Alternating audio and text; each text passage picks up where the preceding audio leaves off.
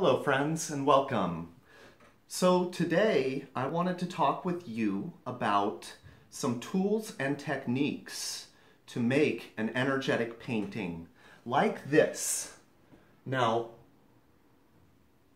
while it may seem like it might be a good idea to approach this painting with any sort of method or technique, there are some that can really enable the process to be much more free-flowing, and there may also be some tools that are not necessary to make a painting like this, and some that really may make more sense or even enable the process to be more detached from thinking and more present with just being creative and just painting. So what I have here are some brushes. These are some various kinds of brushes. Different companies have made these from very, well-known companies to just, unknown companies. Like this brush here doesn't even have a name. This brush here, this was made by Utrecht, and they're, very well known in the art world, and they make everything from, paint to paint brushes and, everything you could imagine for making paintings. But really, what I wanted to say was, this kind of brush is not necessary for making a painting like this. And in some ways, it could be a little bit too nice. This is a good brush for glazing, for fine paint applications, and that sort of thing, where, the process is much more detailed and needs to, adhere to a sense of perfection. So with a painting like this, that really adhering to a sense of perfection is not what it's about. It's about letting go of those sorts of things. So, I just wanted to say that, this kind of brush, while it is extremely useful and just a beautiful brush and a joy to use, I use it for paintings like these that really have more of a concept, and paintings that I really want to be perfect in many more ways. So I wanted to show you these brushes here. And what I recommend is, if you have some brushes that have already been used quite a bit, those are the ones to use, I think. These, have paint built up in the bristles and around the base, and the bristles are really stiff. They're, some are synthetic hair, some are hog hair. They can be used for oils and acrylics. Both are fine. There are also various brands. This one, it's a Dick Blick brush. This one, just says artist craftsman. So it's really, a cheap brush, a no-name brand. And this would really be a fine choice, I think, for a painting like this. And that's because, I'll just kind of demonstrate here a little bit. I mean, you can just smash it in. And now this brush is a little wet still from cleaning it off last night, but I mean, I can just, and I don't worry about what I'm doing to the brush, whether or not it's going to damage it or anything like that. And so that's, that's of primary importance with a painting like this. So this one, this is a Liquitex brush, and it's been used a lot. It's still in good condition. You know, I do my best to take good care of these brushes, and any brush that I have. I still have all of, you know, the first brushes I started with, like almost 20 years ago now. And actually, you know, this is one of them right here. This very small brush. But this, you know, this doesn't even have a branding or any printing on it. And it's really the most, you know, stiff bristles, and they can tend to come out a little bit, you know, and maybe get stuck in the paint or something like that. But once again, this kind of painting is not about perfection. And, you know, having a few bristles in there, that sort of thing, different textures in the paint, I think is actually, you know, a good thing. It gives it character. And the more character, the better, in my opinion, with something like this. You know, letting it be and allowing it, that's all part of it. And so, you know, I really wanted to show you how these are the tools that I like the most for this kind of work. And I don't think, you know, you don't need a lot. Really, even like 3 different ones would work. But I think this range, these 4 that I have here, is really a good range, because you can get all kinds of textures and, you know, marks from these that will create a dynamic piece and will give you all the variety that you may, you know, that you may desire in creating something like this. So those are the brushes. There's also, you know, the way that I'm mixing my paint for this. Now, I'm mixing it a little bit thin. And the way that I'm doing that, and, you know, I'll describe that to you in a moment, but really the reason for it is actually because, you know, if I had squeezed out paint from the tube and used it, you know, say it's heavy body paint, that paint's not going to spread out very much. It's not going to stain the canvas very much, and it would take a lot of paint to cover a canvas like this. And quite honestly, you know, that would be expensive. And once again, you know, I think that's unnecessary. And in a way, I think, you know, really, ultimately, that's going to get in the way of the creative flow. What I've found is when my paint is a bit fluid and can even be spread out to stain the canvas and be a bit transparent, that really allows the painting to move fast.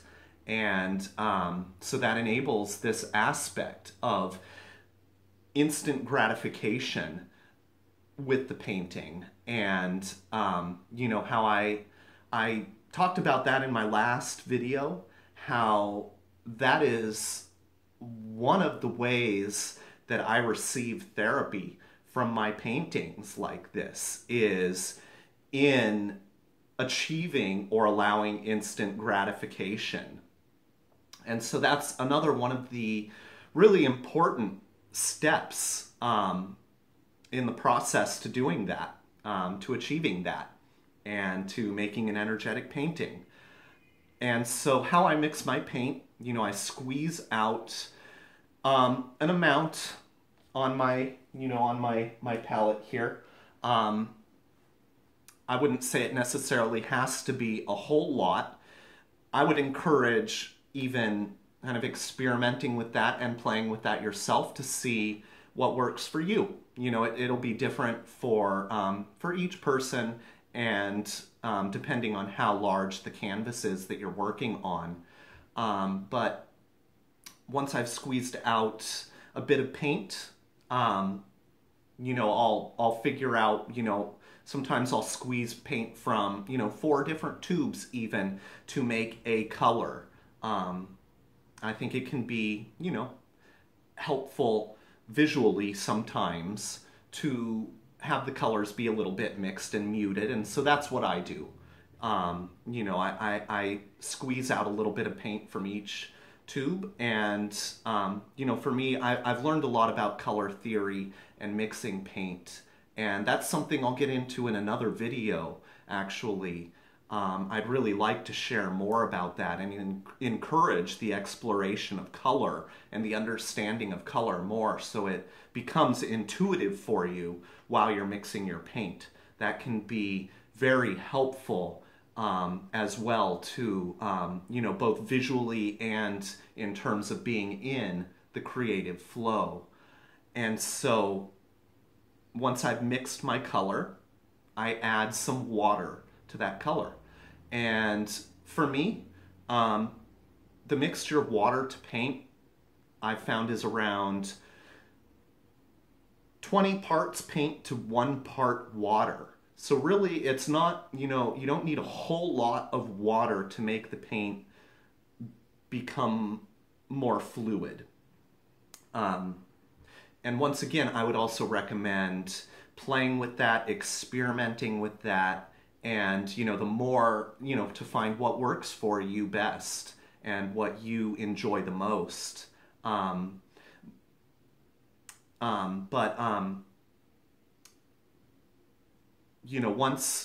Once I've mixed the water in, I found that will allow the staining and spreading of the paint just to such a degree that you can really create, large surface areas of color and paint, or, color or paint without, really having to use that much paint. So, all of these different areas here, like these blacks or these whites, and this color really came from, a very small amount of paint compared to what you might expect if you were just using unmixed, heavy-bodied or unthinned, heavy-bodied paint just straight from the tube.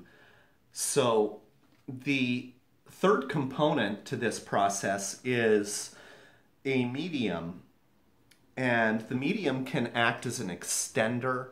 It will make your your paints go much further, and makes it a little bit more economical and also transparent. So this is the medium I use. This is made by Golden, and this is a fluid matte medium. So it leaves a flat finish. And the reason I like the matte medium, the flat finish, is because it reflects less light. So a glossy medium will make your paint quite glossy, and it will dry quite glossy, and that will reflect the light. So, today is a bright sunny day. I've got my windows open, and the light is shining on the canvas here, and you can probably see the shadow, so you can see there's quite a bit of light coming in through the windows. And if this was glossy paint, there would be bright light spots that would almost look like this white here. And so that can be, pretty distracting and misleading to the eye, to not see just exactly what, what the paint's doing.